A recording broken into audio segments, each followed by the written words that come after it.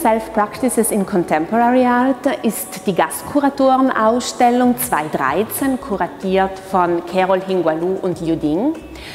Mit diesen thematischen Ausstellungen möchte sich Museion auf einer internationalen diskursiven Plattform positionieren, und zwar sehr aktuelle zeitgenössische Themen der Kunstgeschichte angehen. In diesem Fall ist es auch noch eine besondere Einladung an zwei Gastkuratoren, die eben nicht von der westlichen Welt herrühren.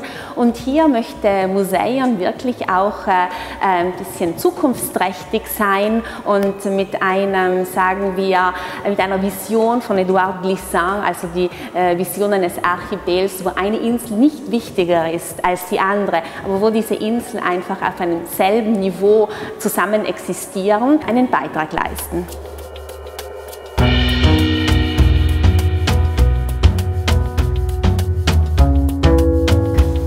Little Movements 2 Self-Practice in Contemporary Art is the result of a 2-year research project following the finishing of Little Movements 1 in Shenzhen that took place 3 years ago. Little Movements Self-Practice in Contemporary Art presents different forms of creative engagements with art in the art system besides the making of art. In this exhibition, you will see the practice of art historians, curators, art publishing, literature publishing, filmmaking, institutional practices, and so on. We believe that these different forms of engaging with art in the art system play an equal important role in shaping and conditioning our understanding and imagination of art.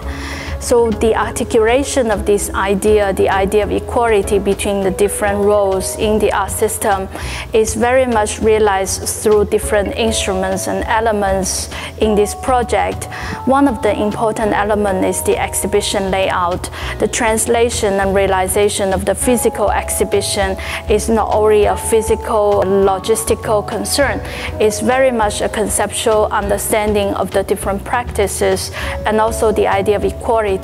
So the exhibition design was conceived and realized by Liu Ding, who created 2 lines that run through the existing structures of the museum.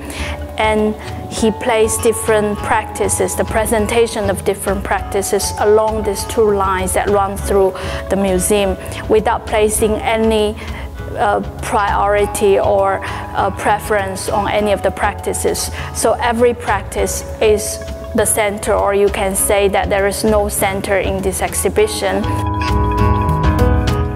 In addition, there is, we also put together a publication which is less of a exhibition catalog, but more of a publication that records our thinking throughout this project, the text and the compilation of different essays that have inspired and shaped our thinking of Little Movements too.